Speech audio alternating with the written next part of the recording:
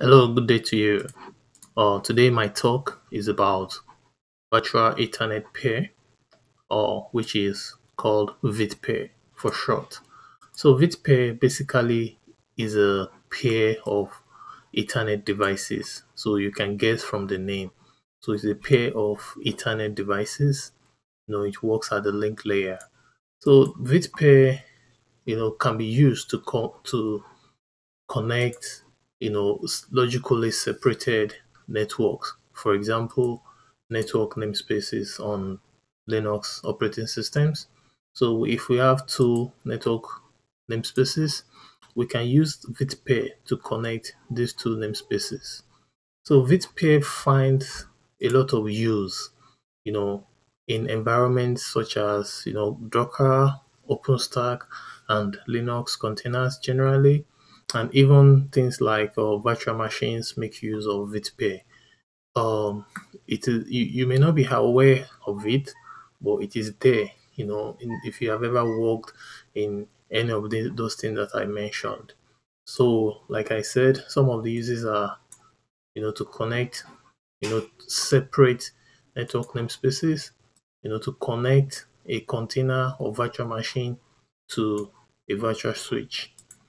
Uh, so let me just give a definition of network namespace because I've been mentioning that a lot. So network namespace, is a logically isolated, network stack on the Linux operating system.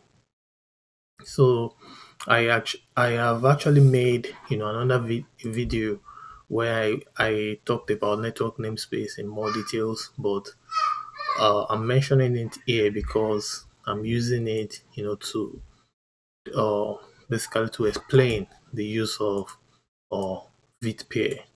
So you see, VTPair has two hands. Basically the Ethernet pairs. So for example, here I have tap one and tap two. So tap one and tap two are Ethernet pairs. Whatever comes in at tap one must come out at tap two. Whatever comes in at tap two must come out of tap one. So that is, basically, what it is. It is like a pipe. So this is the bit pair right here, with you know, two tap interfaces. So actually, let me go to the terminal. So basically to give, a little bit of demonstration. So if you can actually create a VIT pair. So I am on my machine here is Ubuntu, Ubuntu 16.10, but you find VitPay in almost all the distributions. So if I type IP link on this machine, you see these are the interfaces that I have right now. So I am going to add another interface, a pair actually, VitPay. So like I said, VitPay, they come in pair. You have to add both of them. So I'm going to call it tap one. The type is VIT, and the pair name that is the other hand of this VIT pair is tab 2. So I've added it. So if I run hyperlink again, so you see now I have two more interfaces, tab 1 and tab 2. So when you look at the name, say tab 2 at tab 1 and tab 1 at tab 2. So they come in pairs. They have to come in pairs. You cannot have one without the other. So basically, to further buttress my point, I'm going to create two namespaces, two network namespaces. So right now I don't have any namespace. I will add namespace. Let me add red and blue. So I will move. So I will move my my VIT pairs into these uh namespaces. So basically to do that, I will run hyperlink. I will do set tab 1 namespace to red. So I moved tab 1 to red, and I want to move tab 2 to blue namespace. So if I run IP link again, now I don't have I don't see those interfaces anymore because I have moved them to different namespaces. So now what I'm going to do, I'm going to go into the namespace. So I'll run ipnet ns exec on the red, and I run IP address. So you see, this is the tab 1 here. So I will bring it up. So I will run. So I'm running this command under the namespace of the red namespace. So I will say IP link set tab1 up. Basically, I'm bringing up the interface, and now I'm going to give it an IP address actually. So I will just do it with ifconfig. So I'll do ifconfig. I'm going to give it 192.168.1.2/24. Oh yeah, I have to specify the name of the interface, tab1. So I gave it tab1. So if I run the IP address again, so now my tab1 has this IP address.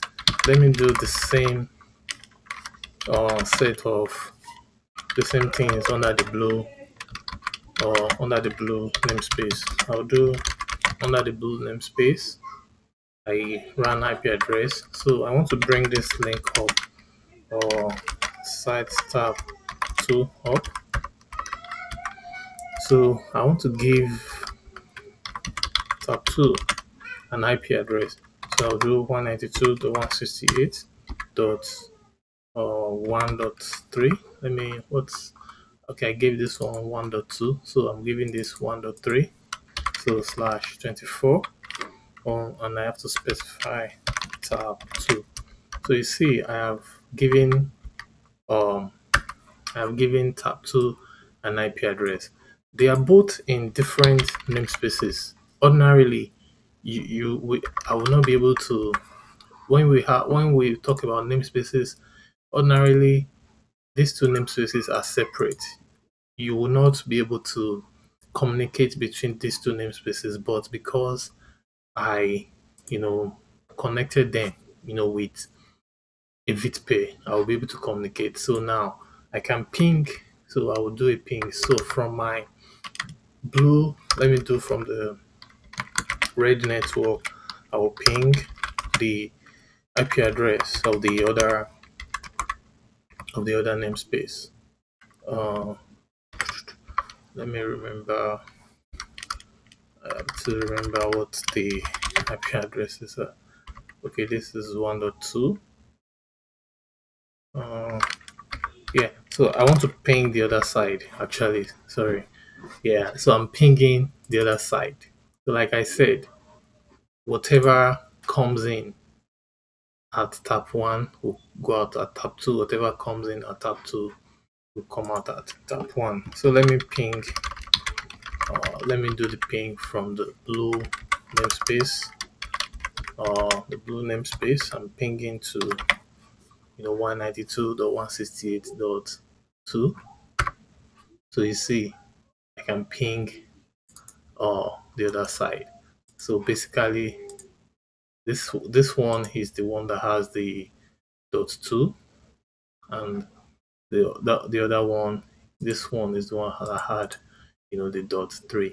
So basically, briefly, that is what I want to demonstrate in this video. To show you what VETH is, to give you a simple demonstration of how it is used.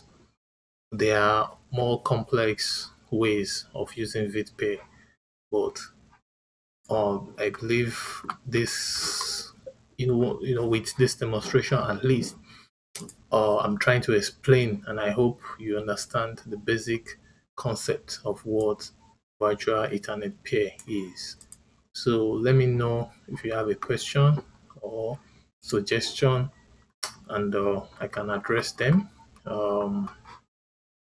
Yeah, that is how it is. So if you have worked with Docker and LXCs or even virtual machines or Open vSwitch, a lot of these things make use of the VTPay.